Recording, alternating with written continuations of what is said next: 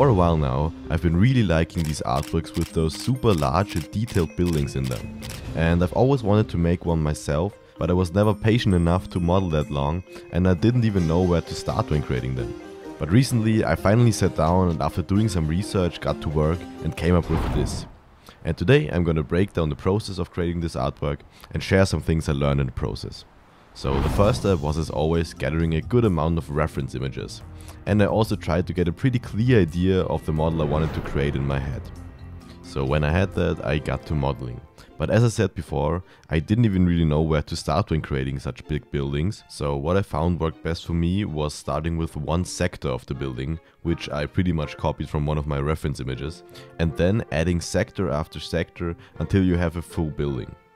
And I absolutely didn't care if my building was physically accurate or if it would instantly collapse if it was real. I only cared about how it looks. As you can see, I only used cubes and other very rough shapes at first, so that I wouldn't limit myself if I wanted to make bigger changes to the structure later on. I'd recommend you to not rush this part, but really take your time, because changing the base structure becomes exponentially harder the more detail you add it. So when I was happy with mine, I finally started adding some details. I started with adding bars to pretty much all the edges because I was going for a half-timbered medieval style, but I also worked with a lot of arches and curved bars to give it a bit more of a majestic feeling, I guess. At the beginning I used this small sector of the building to try out many different things until I settled on an architectural style for the whole thing.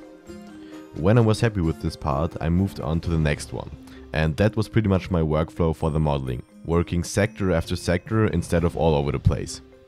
I did that to keep the project organized, and it also helped me to remember to make a backup after finishing one sector. Making backups, in my opinion, is super important, especially when working on bigger projects. That way you can easily go back to an old save if you're unhappy with what you did. At first I did that with collections in my file, but then I realized that this slows the project down a lot, so then I went over to duplicating the whole Blender file. So I kept creating sector after sector, but I didn't yet make the windows and doors, but only put cylinders and arches where they would later be supposed to be, as placeholders. I did that because I would later cut them out with a boolean operation, but I didn't yet want to deal with the modifiers, or if I would have applied them it would have messed up my topology, which would have made it a lot harder to change the base structure later if I wanted to. So as you can see here, I pretty much stuck with one style, but I also made some slight changes for every sector, just to add some variation and make the whole thing feel more alive. I also added 4 different balconies, all in different styles, some more rugged and cheaper and the other ones more luxurious. For the roof, I first created one roof slate and duplicated it with the array modifier to create one row of slates. Then I duplicated this row and slightly moved it to one side to add some variation. And because it would look weird if the rows didn't align at the end, I put wooden bars at all of the ends to cover it up. After I placed them all, I joined them, and in the edit mode I selected random vertices and slightly moved them up. This just makes it feel a lot older and more random.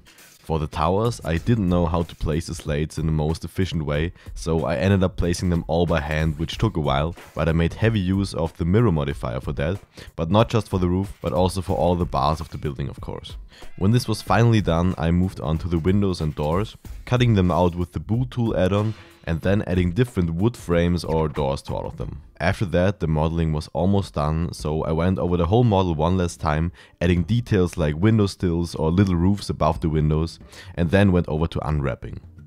I first tried unwrapping the whole model with the Smart UV project, but with more complex models I rarely get results that I'm completely happy with, so I didn't do that, but instead marked seams on all the sharp edges, and then unwrap it normally, which gave me a way cleaner result actually, but I still had to do some cleaning up.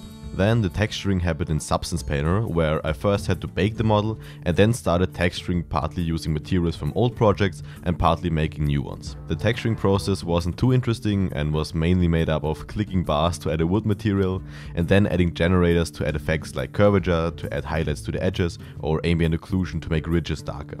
One problem that I faced when texturing this model was that you can only work with textures up to 4K in Substance Painter, which can be too little if you're working on large models. But if you want, you can export it in 8K, but because 8K textures will slow down your file a lot, I stuck with the 4K textures because I knew that in my render the building would be relatively far away from the camera, so you wouldn't be able to see a lot of details in the texture anyway. So then, back in Blender, I made a quick little scene using mainly old plant assets and making them orange and yellow to give it this nice, comfy autumn feeling, I guess. If you're interested in how to make those plant assets, I am gonna link the video down in the description below.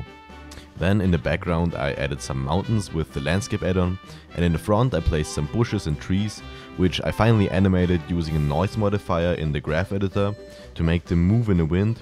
And then I added a slide camera movement and rendered the whole thing out for 120 frames. Thank you so much for watching this video all the way to the end. I hope you could learn a thing or two, and we'll see each other again pretty soon.